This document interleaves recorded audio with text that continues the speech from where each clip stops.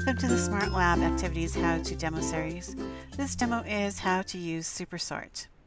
I'm in a notebook file and on a new page, and I'm going to create a SuperSort activity, an activity that asks students to sort items into two categories. On the top menu, I select the Smart Lab icon. This opens a list of all the Smart Lab activities, and I scroll down and select SuperSort. The SuperSort dialog box opens. For this activity, I'm going to use the same categories that I used for Match 'em Up.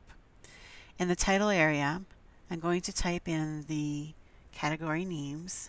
This category is going to be element name, and the one on the right is going to be atomic symbol.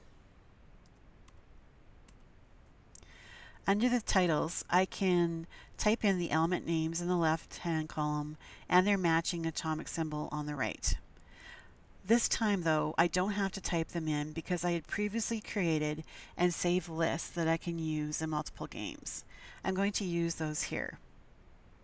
At the top of the left column, I'm going to click the plus sign. This opens a list of my lists, and I'm going to select element name and then click load. In the right hand column, I'm going to click the plus sign, select atomic symbol, and then click load. When I'm done, I go down to the bottom and click next.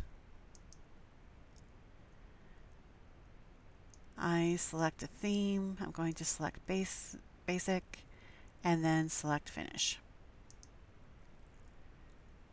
My activity builds and then appears on the page. During class, I can ask the students to drag the element names and the atomic symbols from the bottom into the correct category circle at the top. So I'm going to drag H to atomic symbol, and I'm going to drag chlorine to element name.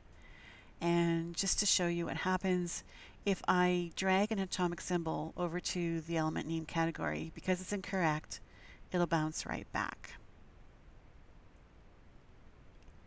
I'm going to quickly finish this off.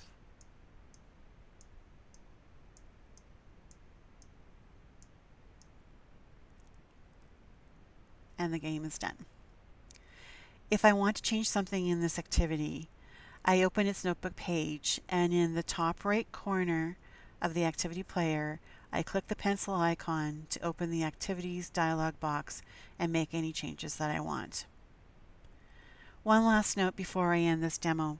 You can add a game element like a buzzer, timer, or randomizer to this activity. I describe game elements in the demo, how to add game elements to a Smart Lab activity, in this How to Demo series. Thanks for watching. Check out the other demos in this How to Demo series.